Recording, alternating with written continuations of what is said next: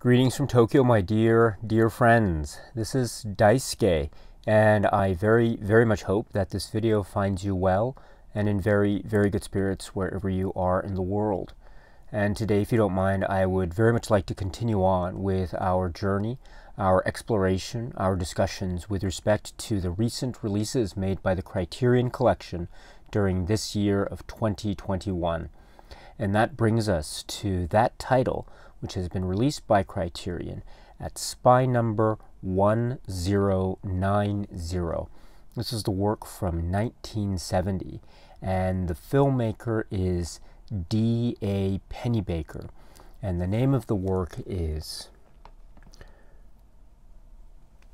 Original Cast Album Company.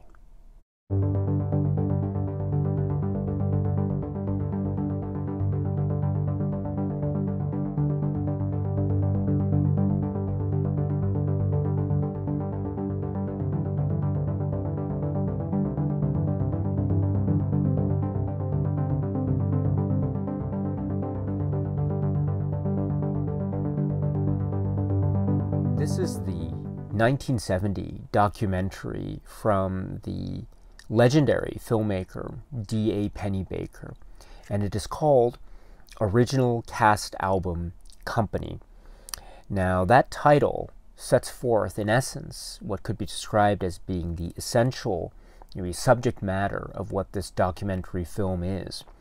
D.A. Pennebaker and his crew went into this particular recording studio in New York City, Columbia Records, on 30th Street, according to D.A. Pennebaker and Jonathan Tunick, as part of the supplements of this Criterion release, and we'll get to those later. So D.A. Pennebaker and his crew went into this recording studio and in 1970, and specifically the first Sunday after the opening on Broadway in New York of this musical theater production called Company, which was based on the writings of George Furth and also music and lyrics by Stephen Sondheim and directed by Harold Prince. And so this production opened on Broadway in New York, and then the tradition was that the first Sunday after such opening would be the occasion where the original cast of that production would come together in a recording studio and record the songs that would be for the release of the cast album of the musical numbers of this musical company. So that is the subject matter, or conceit, as it were, of this documentary. And on that basis, D.A. Pennebaker and his crew went into this recording studio on this particular day, on this particular occasion, and essentially recorded, filmed, and memorialized for all eternity and for everyone to see this process, this artistic endeavor of creating this musical album within the context of the recording studio. This is the essence of the documentary Original Cast Album Company. Now, in that context, it is a magnificent, extraordinary documentary for a number of reasons. It is funny, it is very charming. We get to see the recording producer side and the engineers working within the studio context, trying to get everything just right. We see the members of the cast, we see the members of the theater production, the musical theater production, we see members of the orchestra, and we understand too that there is a limited amount of time due to certain circumstances involving the performers and also the orchestra, etc. So there's a limited amount of time. They have to get essentially everything done within this space of one day. And so with that come a lot of drama, entertainment, tension, suspense, high stakes, fireworks as well, and the glimpse into the creation of this particular album is also focusing in on the performers too, to see them trying to get it just right, take after take after take after take. And when I say performers, I also mean too their performances alongside the members of the orchestra trying to get it just right, the recording producers and engineers trying to get it just right. This is a fascinating glimpse into this high-stakes endeavor of artistic creation. And my goodness, it is so entertaining, it's so tense, it's funny, it is so illuminating and enlightening to get a glimpse into the artistic process, the way it's set forth within this documentary, Original Cast Album Company. So this is fantastic. This is fantastic. Now, when we watch this documentary, we are, of course, reminded quite directly about the musical company itself. Now, we don't necessarily get any direct, say, discussion or maybe overview or synopsis as to the story or plot of the musical company itself. And so this is a documentary that is not focusing, say, on the history of the production of company leading up to the opening on Broadway and then also the particular recording session that we have here. But we do get a sense of it. We do get a feeling of it, of course, because we see within the context of this documentary, we see the artists that are very much part of this production, and also we see, or we hear, and we experience the artists and musicians singing the songs or making the performances or providing the takes for the music and trying to get it just right in terms of the musical numbers, the songs that make up this particular musical company. So in that way, the film does touch upon the aspects that are very important to this musical. It's not focusing on the musical itself per se, but again on the act of the artistic creation process of the recording studio sessions for the purpose of making the album, the Cast Album Company.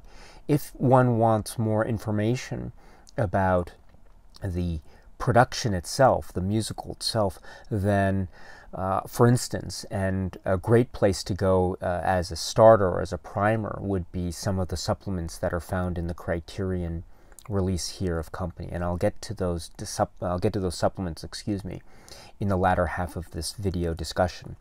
But of course, though, at the same time, when we are watching this documentary, we are reminded of the musical itself, and we get a feeling of what it's about.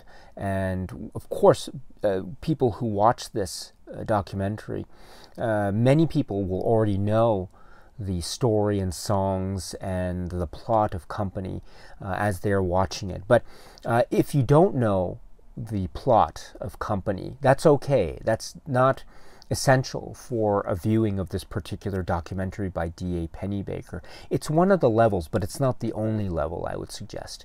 But again, at the same time, we do focus in on the specific songs of Company that are being recorded. So, for instance, some of the songs that we see featured are, for example, Being Alive, Dean Jones performing that, or we have The Little Things You Do Together, or Barcelona, or Another 100 People, or Getting Married Today, etc. And so we have so many of these songs that are being featured because that's part of the recording process. And so, and we see, when you hear perhaps glimpses of what the story is, or you get a sense of what the story is or what the musical company is about by listening to the lyrics and by seeing the way that the performers and musicians maybe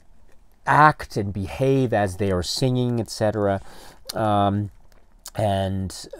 So we get a sense of it. But at the same time, it's not focusing directly on the production itself. So that's one thing to keep in mind. But with that said, too, the details that emerge in this context, I think, are amazing. And this is one of the great strengths of this D.A. Pennebaker work. So, for example, I mentioned some of the songs that are seen being performed or being recorded, again, take after take after take, and we see, for instance, early on, the performers performing the song "You Can Drive a Person Crazy," Susan Browning and Donna McKechnie and Pamela Myers, and also the orchestra. And then we also see the sound engineer and the recording producer, Thomas Shepard, in the booth. And then we see Stephen Sondheim on the floor between takes trying to work with the singers and the performers, trying to get things just right, and then doing another take and then making another improvement, doing another take, making another improvement. And then we get a sense of the repartee, the banter, and the relationships, the professional relationships. And we start to feel that on the one hand there is this comic repartee, this nice charming humor as well, and people seem to be happy.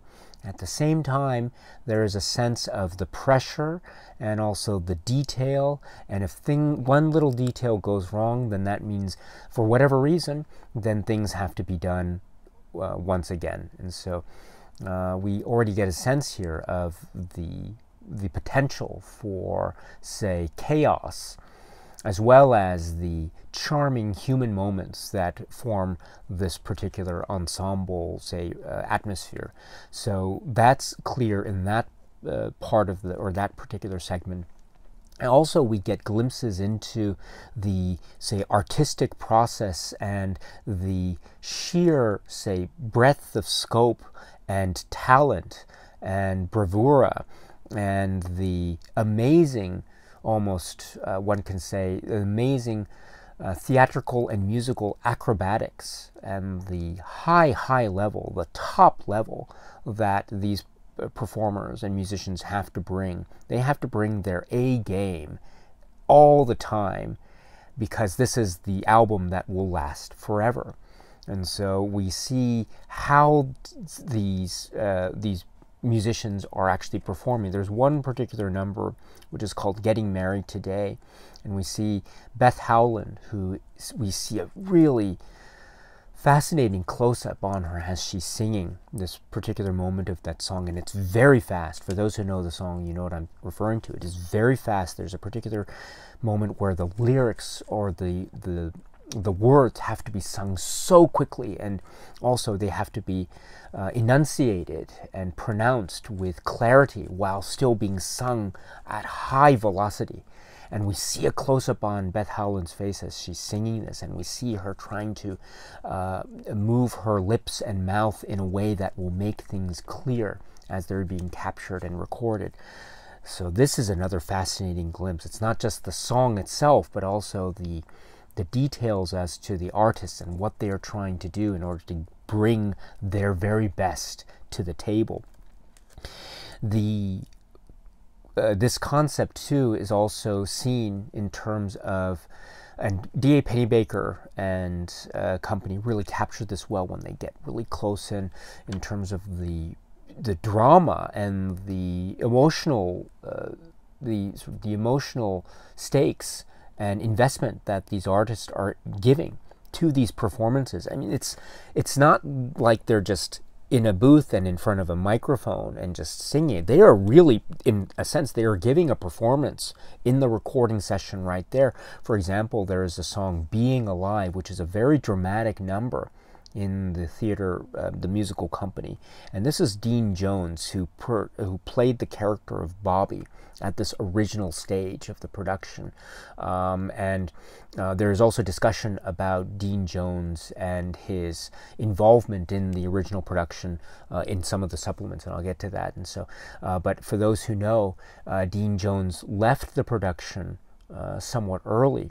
And so, but his performance as part of this first Broadway production, the original production on Broadway, is now captured for eternity in terms of this film, this documentary film. And one moment in particular is where we see a close-up of him performing the song "Being Alive." and it's a very dramatic number. He gives it his all, as we get a sense about, or he indicates. And so this is wonderful in terms of posterity, and also in terms of capturing that moment of true investment of high levels of energy in order to create these works of art, or these performances, or these recordings that again have high stakes, because they have to bring, each of these performers and artists and musicians have to bring their A game on every single take. Otherwise it's going to get scrutinized, it's going to become the problem needs to be resolved and sorted out. And then believe me, there are those problems there, and there are those issues that arise, and my goodness, they are truly dramatic and truly entertaining and suspenseful as well. Now, I would be remiss if I didn't also mention that one of the most famous aspects of this documentary, it is really famous, and it is so dramatic and very tense and suspenseful, in fact. One of the famous aspects of this is the way in which D.A. Pennebaker is capturing this moment where the artists and musicians and producers are trying to capture or record the best take of this particular number from the musical, which is performed by Elaine Stritch, and it's called The Ladies Who Lunch. So The Ladies Who Lunch is a number that, again, is performed by Elaine Stritch in the musical. And here we have her on the recording floor in the studio with the orchestra members and the people in the recording booth and Stephen Sondheim, and she's trying to get it right. But it's not happening. For whatever reason, take after take after take, it's not coming together.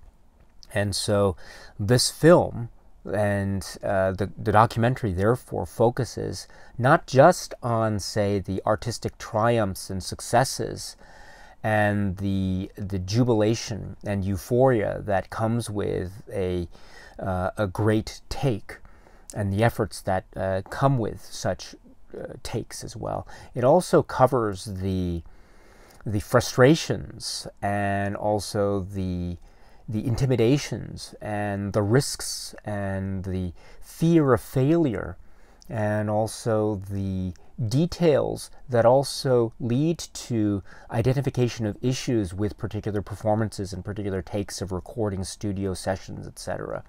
And this is all in the context of, as I say, Elaine Stritch's trying to get it right here, trying to get it right take after take after take with regard to her recording of this song, The Ladies Who Lunch.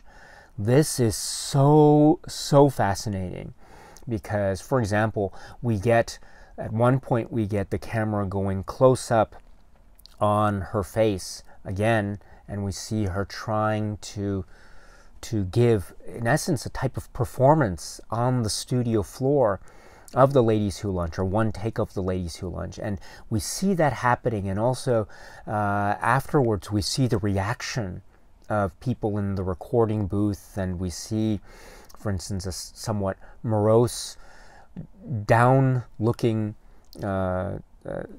sense from Stephen Sondheim, for example. It's just not quite there, and we also get the frustration, expressed so dramatic and volatile, and so much full of life and energy from Elaine Stritch, and it's just not there.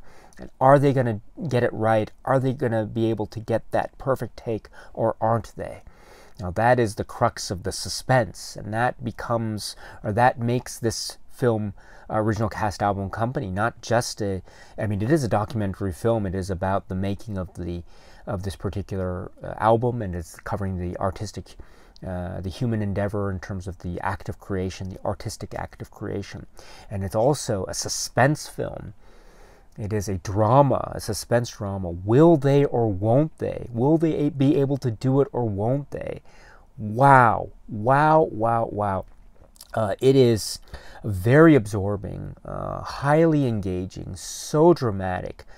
incredibly entertaining, and this is an example of that. This part gives so much of that Elaine Stritch vigor and energy. Of course it does, right? Because she is focusing here, or she is the focus here, and we see the sort of genius behind her performance, but also we see the real energy and perhaps the frustration that is also embedded within that as well, again, in the context of this performance of the song, The Ladies Who Lunch. So, again, this is so absorbing, and we will get more details, I should say, in terms of this is a documentary that's behind the scenes, but in fact in the Criterion supplements we will get behind the scenes about the behind the scenes. And so there are some really interesting details that will emerge when one focuses or explores the supplement. So we'll talk about that momentarily. But this is an example, yet another example of the overall greatness, I would say, and the absorbing, highly entertaining nature of this documentary work, Original Cast Album Company.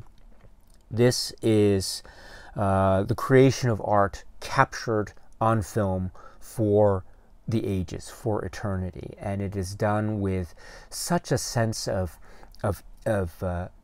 sort of an intimacy, and the camera just is able to get in there and be almost invisible. I think the phrase is fly on the wall, but really there is a sense of the camera just being there, and it's incredible to comprehend, because these people, these performers and musicians, are in the act of the artistic creative process, and so it takes a lot of energy and concentration. And so for D.A. Pennebaker and his crew to be able to go in there and be able to be in the moment, but also be able to not intrude, but also capture those intimate moments at the same time, that is incredible.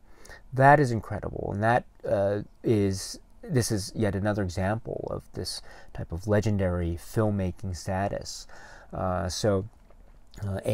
Overall, a rich work filled with bravura and entertainment and high stakes and dramatic volatility and entertainment galore, and a look into the artistic process. And for lovers of music and musical theater, and people who know Company and the works of Stephen Sondheim, and people who know these musicians and actors and performers, this is a real treat. This is an absolute treat for a wide range, for virtually anyone, I would suggest. And so with that, we have this release of this film.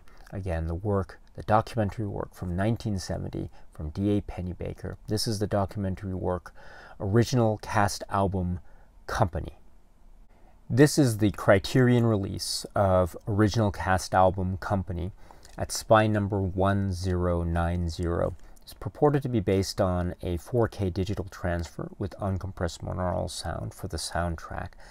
It looks and sounds and feels really great. So again, Criterion has released this great presentation of this work. And as per usual with Criterion Collection releases, they also have included a number of supplements that form, as I say, the behind the scenes of the behind the scenes. So this is another fascinating glimpse, and there is a lot here as well. So let us see what Criterion has included as far as the supplemental information and materials are concerned.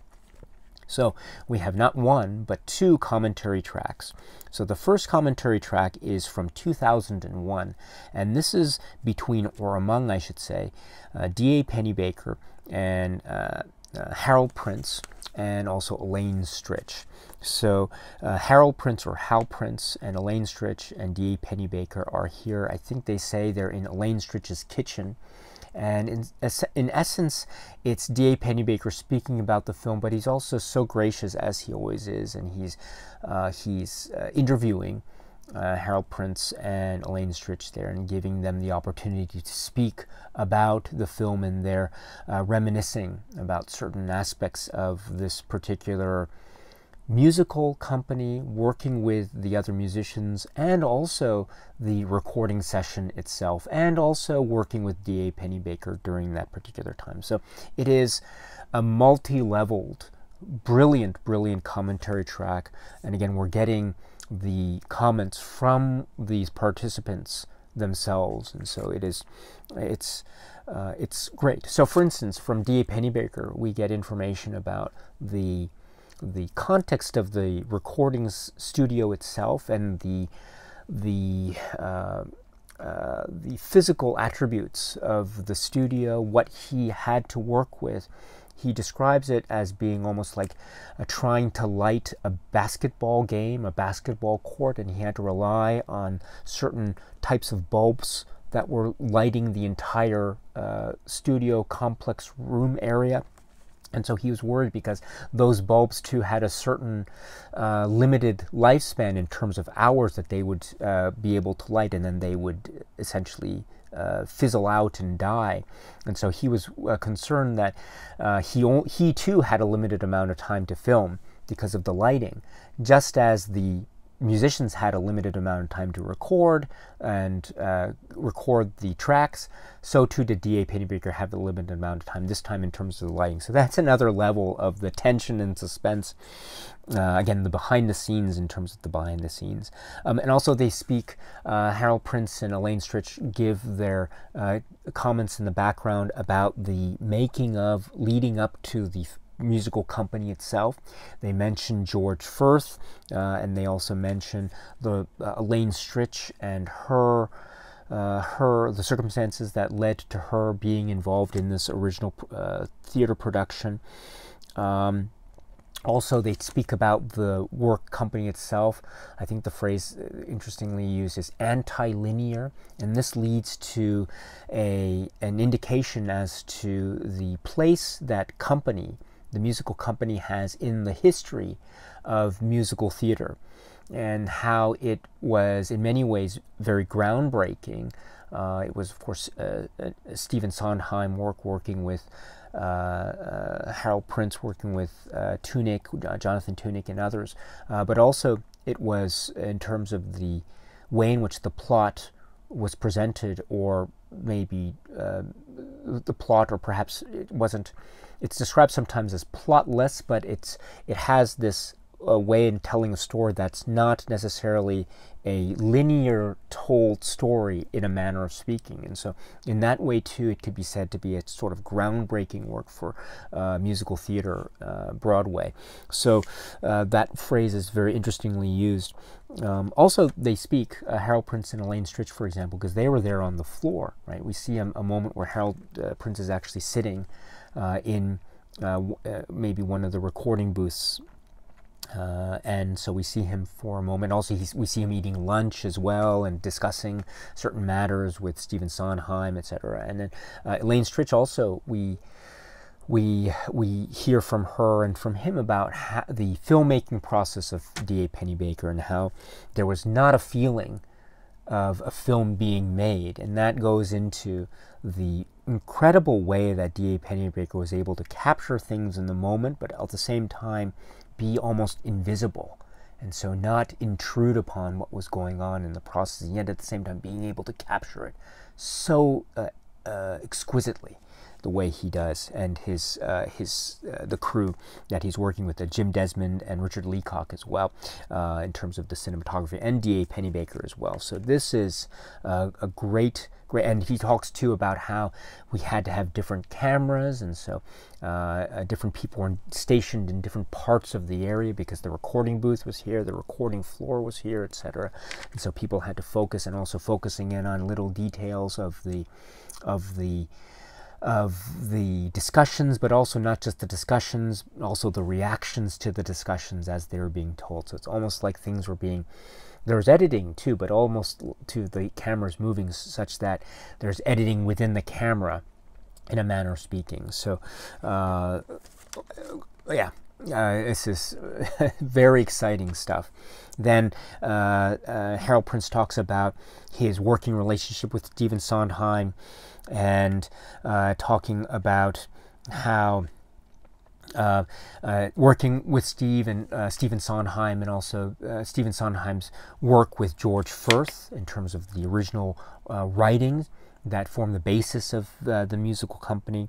And Harold Prince makes a really intriguing point about how Stephen Sondheim did not want to disturb the rhythm of George's plays, George Furth's plays. That was his quote. And so this is reminding us how the basis for company was a certain number of one-act plays that were written by George Furth that had this type of psychological approach to an examination of relationships. And this formed the basis, or some of these plays, and we formed the basis of what became the through line, as it were, of the work company, because it's described on the one hand as being anti-linear, or perhaps with a not traditional plot on the one hand, but there's also a sense of it being a work about relationships, about the interactions between human beings and marriage, and also meeting people, and also the idea of maybe settling down and the psychological and emotional consequences of such acts and situations and states versus, say, not settling down, and what are the psychological implications and emotional, the emotional circumstances of such states and situations, and how people relate to each other, observe each other, how people try to meet each other, and how they fail or succeed in that particular or those particular endeavors, etc. And so this is, again, the basis and forms the heart or essence of the writings upon which the musical was created. And so this is great to hear from Harold Prince, and it's really adds, I think, another layer of type of information density in terms of the production itself company. And I think that is very illuminating and very enlightening indeed. And also he talks about how everyone was a perfectionist. And this is very important too, because it means that everyone is bringing their A game, or they want to bring their A game, and they want to please say, Stephen Sondheim.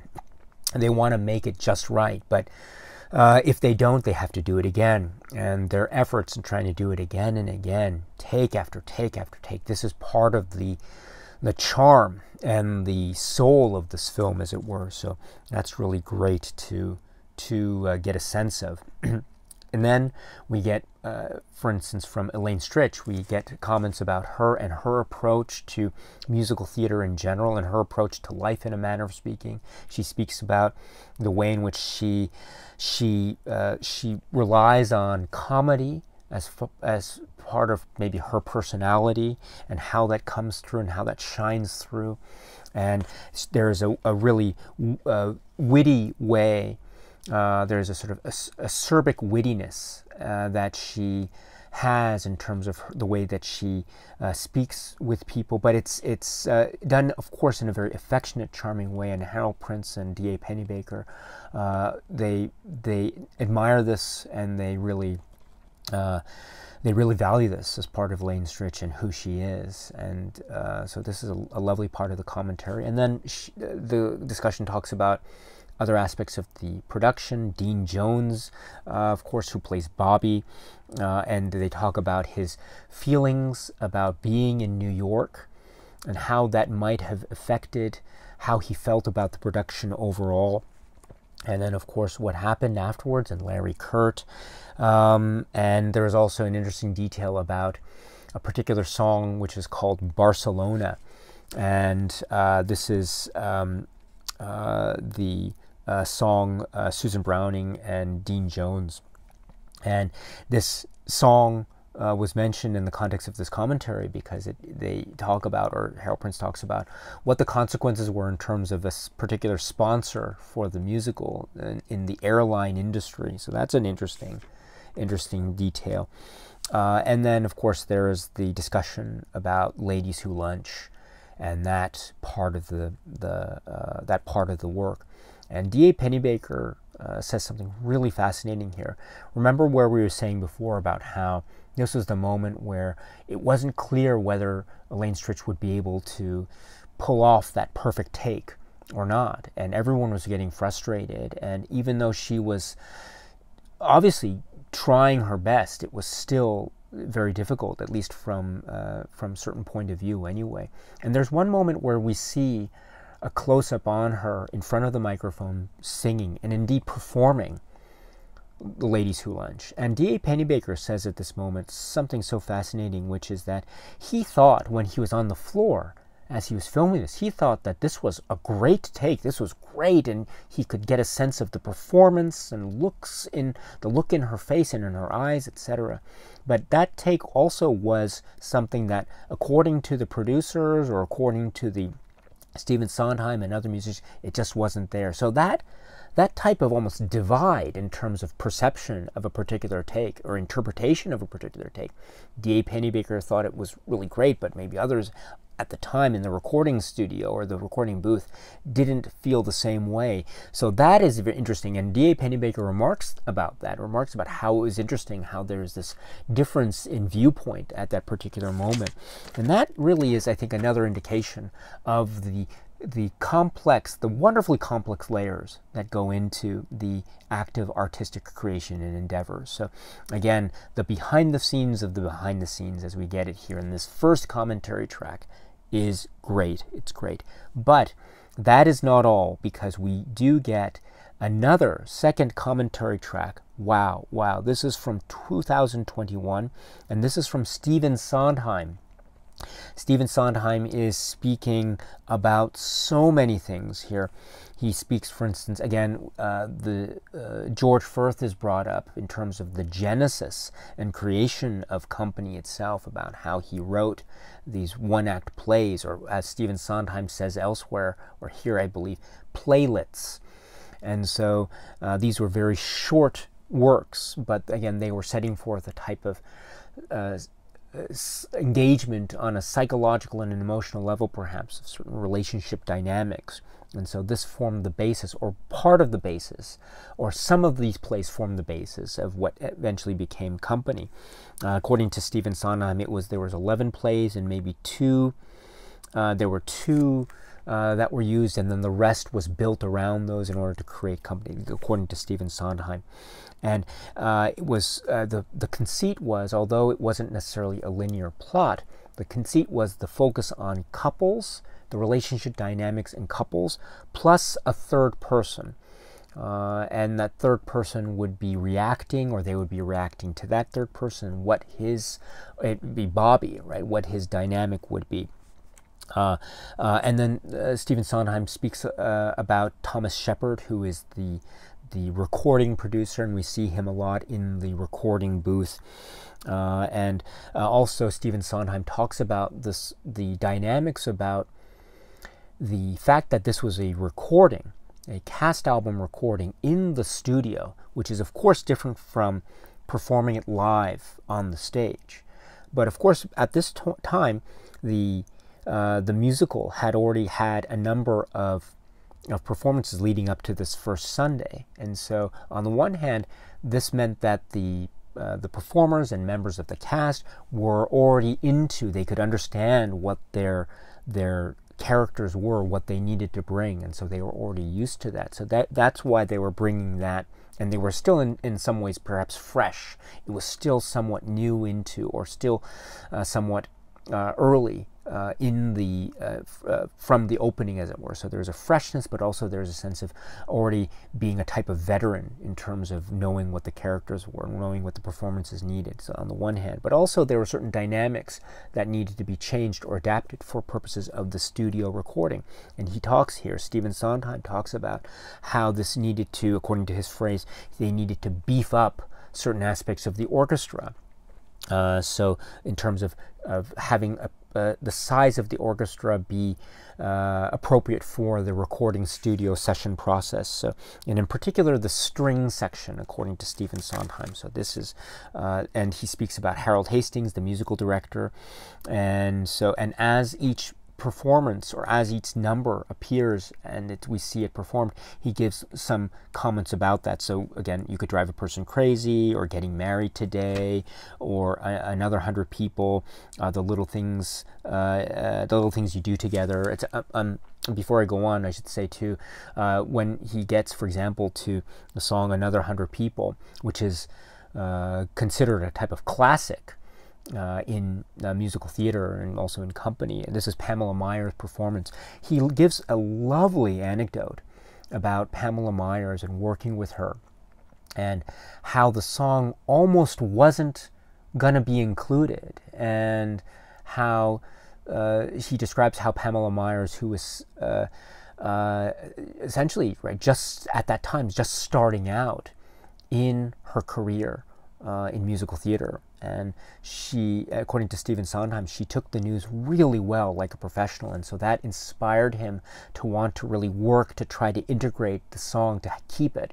And it stayed, and it became such a classic the way it is. And it's a beautiful song. And we'll get more discussion about that when we talk about the orchestration later in the supplements discussion. But and then we talk, there's discussion from Stephen Sondheim about Dean Jones, and information about the role of Bobby and the actor Anthony Perkins.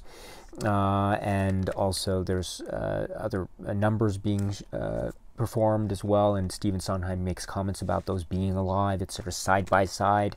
Barcelona. He speaks too about, again, this work company in the context of musical theater history.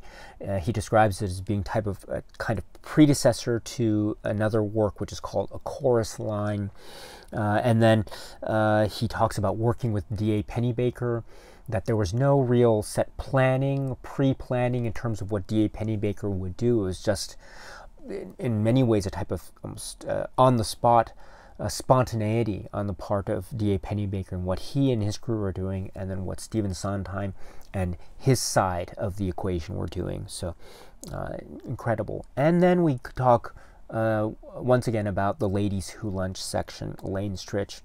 And here Stephen Sondheim gives his take, again, many years after the fact, of course, because this is 2021 commentary, but he talks about how this was likely a type of stage fright on the part of Elaine Stritch in performing or in trying to record the cast album. So very much like stage fright on the stage, this time stage fright in the recording session or the recording booth.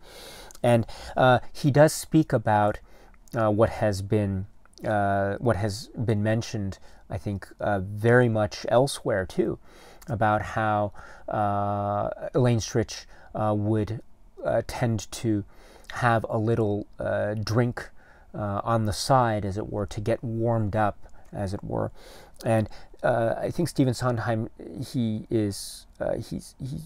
says here about how it wasn't that Elaine Stritch was drunk, but it was that when, according to Stephen Sondheim, when people, or when singers or performers or musicians, when they take a little drink of alcohol, it's not that the issue that is that they're getting drunk, but rather and again, this is in the context of Elaine Stritch and what was happening to her at that particular night.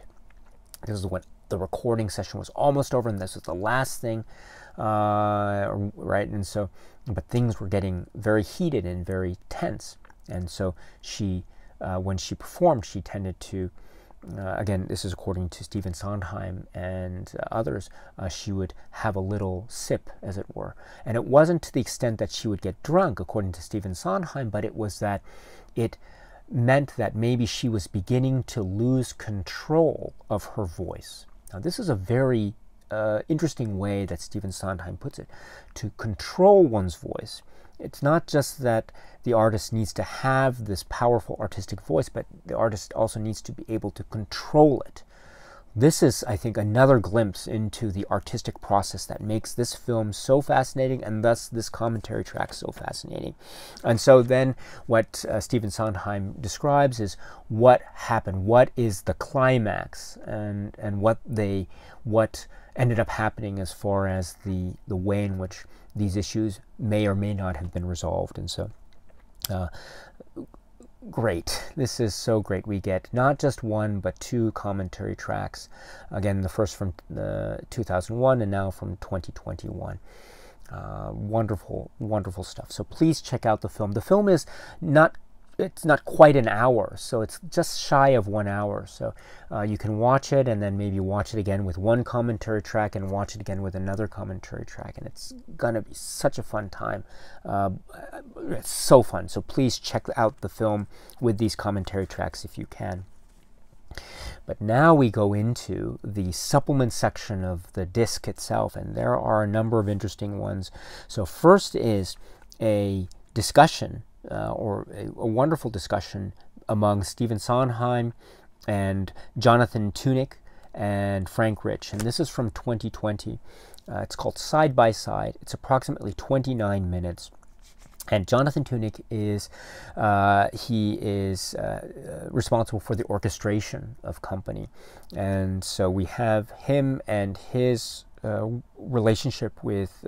relationship with Stephen Sondheim, which is part of this conversation. And Frank Rich discusses with them, asks them questions about their background leading up to how they were able to collaborate and work with each other on this particular occasion and others, and also talking a bit about the background, about the nature of the original theater production itself, about the performance in Boston, and also the show on Broadway, Michael Bennett, and also Harold Prince, or Hal Prince, and George Firth. And the fact that the play, or the plays of George Firth, or the playlets as it were, and there's some interesting aspects about the nature, the sort of anti-linear nature of the plot, but at the same time, there's a wonderful comment that's made here. It says that one doesn't need a lot of context to understand the numbers, and I think that's really so astute and so profound, because it's about the essence that's being captured in the moment, rather than necessarily having the need for a plot that goes from A to B to C. So that is a really fascinating approach in philosophy, which I think forms the backbone for the reason why Company is considered to be the groundbreaking work that it is. And then next we get Jonathan Tunick's discussion as to what orchestration is. This is fascinating. What they say, it's not just about the music, they say, but it's sort of like a theater orchestrator, according to Tunick, lighting for the ears. And so he talks also about how sometimes the orchestration has to do with the ambiance, or the environment, or the lighting, as well as the music. And so it's to create this overall environment, or atmosphere, or ensemble.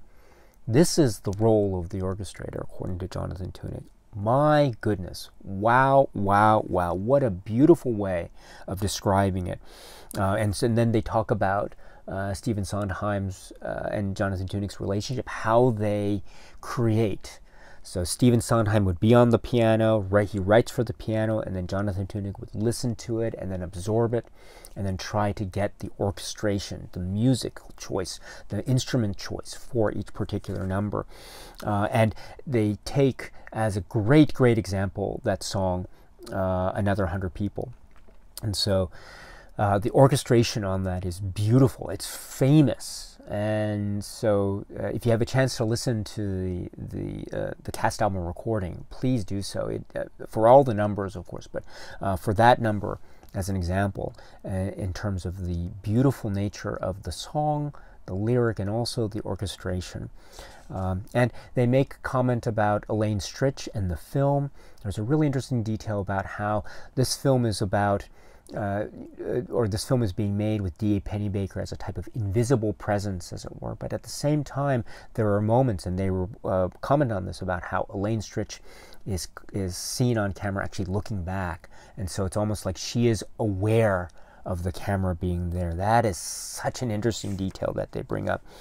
And they speak more about the nature of the live performance versus the cast recordings.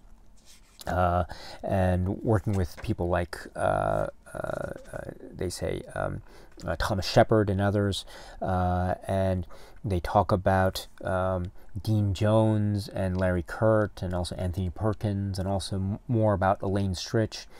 And they say, just talking with her, she loved to snap, and she loved to have people snap back. And so that's the type of almost acerbic, witty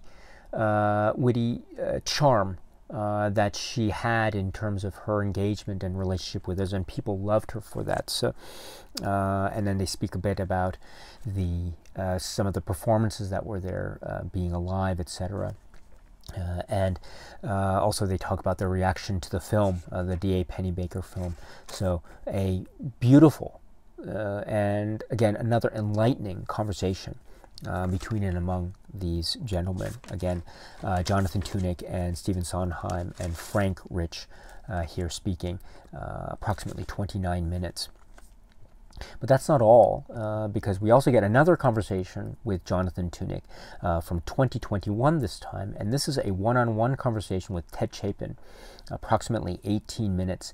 This is on the art of orchestrating, and this is a great glimpse into the incredible career of Jonathan Tunick, his illustrious career spanning 51 years orchestrating for Broadway, and then his work, also including his work with Stephen Sondheim, his work on Company. And Ted Chapin asks some really great questions about what Jonathan Tunick's definition of orchestra is, the idea of the representation of musical instrumentation, and how his job is essentially the arrangement and the creation of the ensemble or the environment, again, the orchestration. And also how the music is very important in order to what he calls about the carrying of leitmotifs, and the leitmotif of various characters that carry through the theater. I'm sorry, the musical itself. And then there's more mention of the great number, another 100 people, a master class of orchestration as it's described here in this conversation, which is a great way to describe it. And he speaks too, Tunick does, a bit about how he likes to work. For instance, he says how he likes to hear the composer sing the song or sing the number as it's being shown to Jonathan Tunick. And this is to give him a sense of where he should put the points of emphasis, because the composer will naturally know where to put those beats. And so that's why Jonathan Tunick wants to listen to that particular singing done by the composer. So that's a really fascinating detail in terms, again, of the artistic process. And also he talks about how when he receives instruction, he can act, or he's able to act. It's not like he says, if someone says to him, oh, I want like 4 oboes here, rather he responds more to saying, there should be a feeling of loss here, or something like that. So he responds in terms of instructions that have a sense of the emotional, the motive in the emotional, rather than a kind of instrumentation technical basis, which is another interesting insight into his artistic process. And there's mentioning of the RMI, Roxacord, the electric piano, or the electric sounding keyboard that's also used to great effect in many a song in Company. And talking about the orchestration for the cast album recording, and the way in which the negotiating works, because as we were mentioning earlier, the orchestration for the actual live performances is not always the same as the orchestration that is, or the orchestra that is relied upon for the recording in the studio. And so there is, according to Jonathan Tunick, a type of negotiating that takes place in terms of which musicians will be used here, there. So this is another fascinating aspect in the artistic process that he mentions. And then getting into details of the circumstances of the particular recording itself, He mentions Tom Shepard, Fred Plout, and also Columbia Record Studio on 30th Street. He mentions it being a 4-track stereo and how that was amplified or adapted. And also he mentions how they both mention how Jonathan Tunick and Ted Chapin are actually in the film itself. So they get very brief glimpses, almost like cameos, as it were, but they're there. And so you can catch them when you watch this particular conversation. And there's also a really interesting detail, too, about how there are also some faults as well, according to Jonathan Tunick and Ted Chapin anyway, about how there was one mic that wasn't on. The guitar mic was off. So that is an interesting, very interesting detail as far as the fact that maybe there were some, there are things that are very difficult to catch, as it were. So again, the situation involved in terms of the actual recording process is revealed here. And also they talk about how these people were professionals, and how there was a particular moment where, again, in the Elaine Stritch, the Ladies Who Lunch part, there's a moment where there's a real crisis, as it were, in terms of what can be done. We should bring it down a half tone, which is part of the conversation. And this leads Ted Chapin and Jonathan Tunick to talk about how even if the people in the orchestra heard that on the moment, they would have done that. They were able to do that immediately. If someone said, bring it down a half tone, they could do it immediately. And so this goes towards the professionalism and the high level, top level artistic, the artistry of these particular musicians. So another great conversation. Please check it out if you can. Next, we have the episode of Documentary Now, which is approximately 24 minutes. And this is a type of homage / parody / type of look back on original cast album Company, but it's done in this loving comedic way. And so we have the full episode, the 24-minute or so episode. And it's a type, as I say, it's a parody / homage, and it is so funny. So if you watch the documentary and then you watch this, oh my goodness, the jokes are so spot on, the performances are so spot on, and the humor, it's everywhere, it's ever present. And they get it just right. And so a co-op, right? Not company, but co-op. And that's the conceit for this particular Documentary Now episode.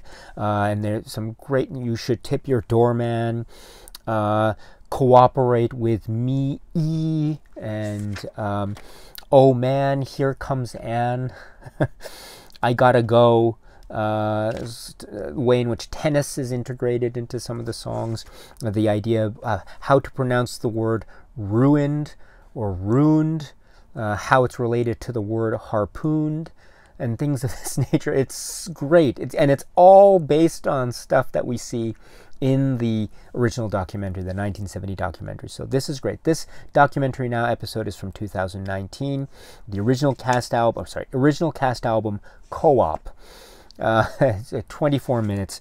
It is gold, really gold. So please check this out if you can, or if you haven't already. And then that's not all, because then we get another supplement, which is the conversation among the participants of this Documentary Now episode. And so this is Alex Buono, the director, and then also John Mulaney, who is an actor and also writer, co-writer, and Richard Kine, Paula Pell, Renee Elise Goldberry, Alex Brightman, and Eli Bolin, and they are talking on this Zoom conversation. They're they're coming together. Some of them, they're seeing each other for the first time in a number of, for the first time in a long time, and so it's a kind of a reunion of sorts. And then they are talking and reminiscing about their time working on the Documentary Now episode. And this is approximately 33 minutes, from 2020, and this has a Criterion channel logo opening it. So they're talking about their reaction to the film. There's a really funny observation about how they see lots of casual smoking.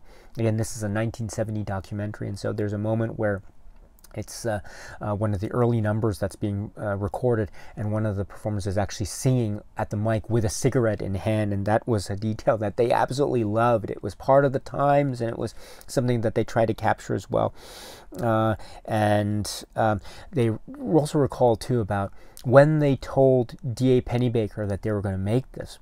What they said, that D.A. Pennebaker said to them, was that he wanted them to give Elaine Stritch, please give her the proper respect.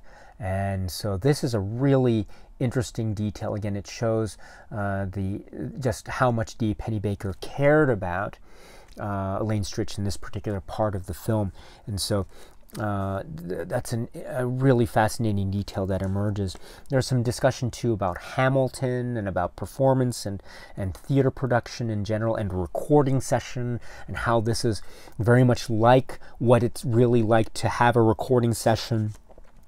There's also an interesting detail that emerges as well, and this is something that I think Richard Kind brings up, about how there were rumors, I suspect, about how perhaps in terms of the whole thing about the ladies who lunch and Elaine Stritch, perhaps there are the rumors that maybe Elaine Stritch was really, she kind of knew what she was doing. Again, we don't know if this is the case, and again, this is acknowledged here as rumors. So, but they do talk about that, about how there's a rumor that maybe this was a little bit for show for the cameras of D.A. Pennebaker and company in order to make drama. Again, nothing has been found or nothing has been shown, and indeed we don't get any sense of that in terms of any of the other supplements, including, I might say, that 2001 commentary track. Nothing of the sort is mentioned in there, or the Stephen Sondheim discussion from 2021 or anything. This is just a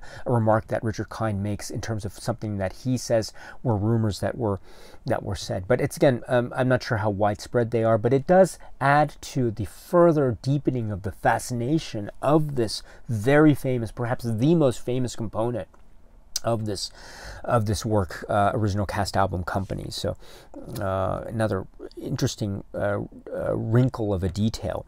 And talking too about performance, and there's a really great anecdote about an IFC theater showing of the work, and how the recording producer Thomas Shepard got up in the audience, and he was there, and he apologized for what he perceived to be the film, the D.A. Pennebaker film, capturing something of a type of, maybe from his eyes, it might have been seen from his vantage point to be a type of antagonistic relationship that he might have had between himself in the recording booth and then the singers and the performers who were on the recording studio floor. And so maybe he felt at the time that that was against what his philosophy was really working closely and intimately and protecting the artists that were a part of the recording session. So again, it's another really fascinating detail as to not just the artistic process, but also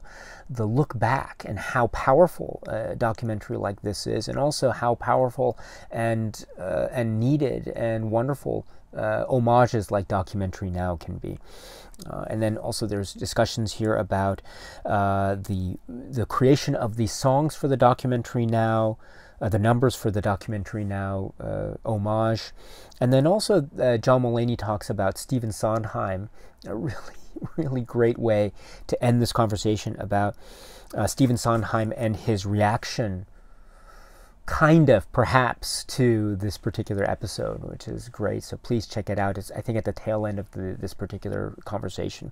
And there's great warm anecdotes about Richard Kind, dinner stories, having dinner with Richard Kind. That's some of the people there share.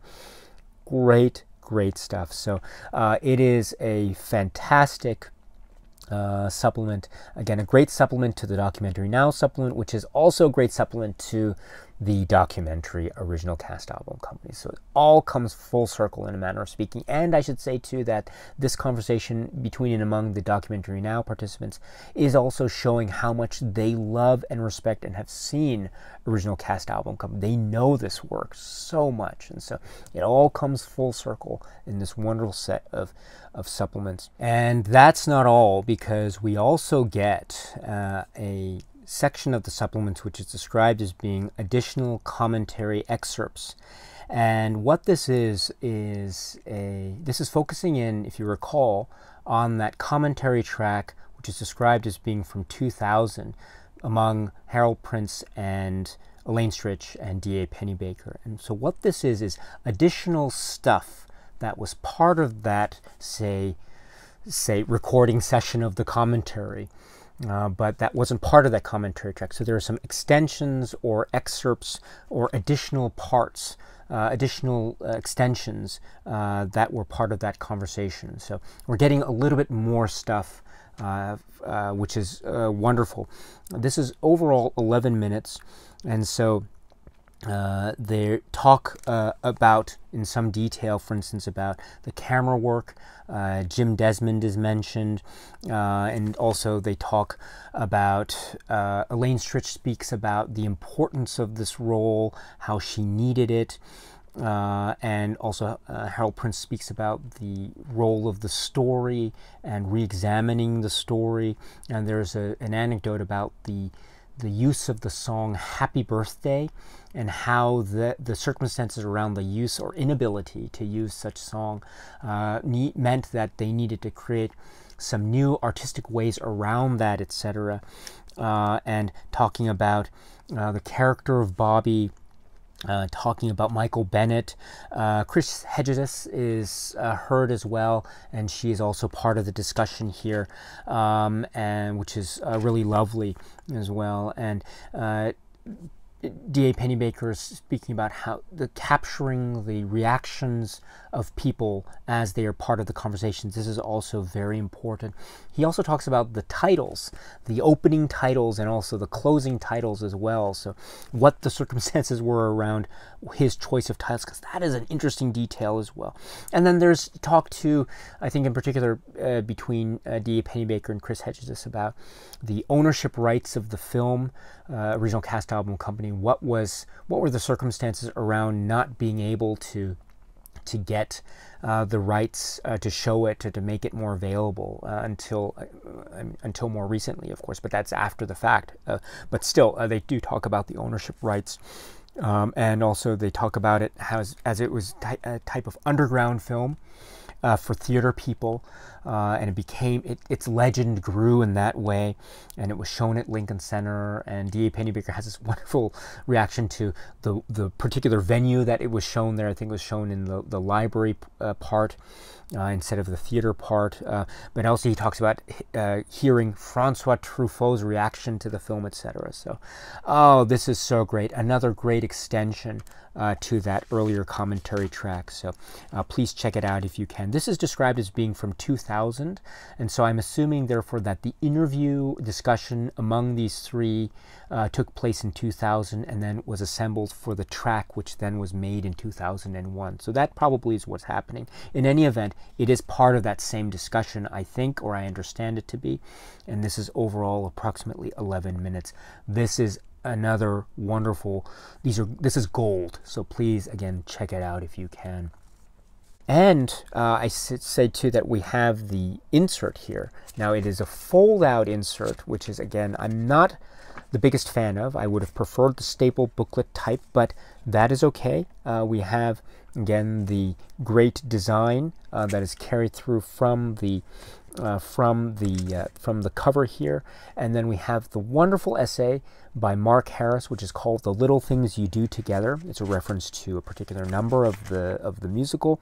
This is great. It adds more detail and more levels in terms of, say, a description of the work, the musical company itself. Again, for anyone who is watching this maybe and hasn't seen Company, reading the Mark Harris essay will be very helpful because it has details into the production history leading up to Company, and it does go into some discussion as to the work itself or the musical itself, and then it talks about these great details about the recording session, this marathon session, as it were, and so how people bring their A game. The performers are game. Are they game, as he says in one of the parts of the essay.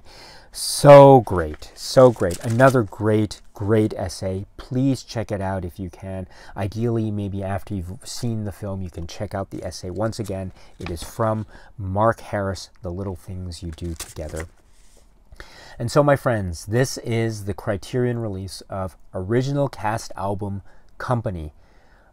Wow. Wow, this is fantastic. I should say also personally that I wouldn't necessarily consider myself to be any type of expert when it comes to, say, musical theater or the history of musical theater. However, from the vantage point from a person like me, with very little understanding or expertise in that particular form of art, I found this to be so enlightening and engaging and entertaining, and the Criterion supplements just gave me so much context and so much learning and so much a scope of a type of building blocks, as it were, for even more learning. And then it's what a great release. I think perhaps if I had to say one thing, it might be that wow, could you imagine if this had been released maybe in 2 discs? One disc would have been the Blu-ray itself, and the second disc would have been the CD of the original cast album recording itself. Wouldn't that have been great as a type of overall package? Wow, one can, again, it's, I think, a very minor point, and you can get the original cast album through other means, and it is available. So please, if you are interested, also listen to that album. It is great. It is really, really great. And you listen to that, and you watch this film, and you see the performance, or I say performances, but it actually is performance in the recording studio. These people, these artists are giving it their all every single time.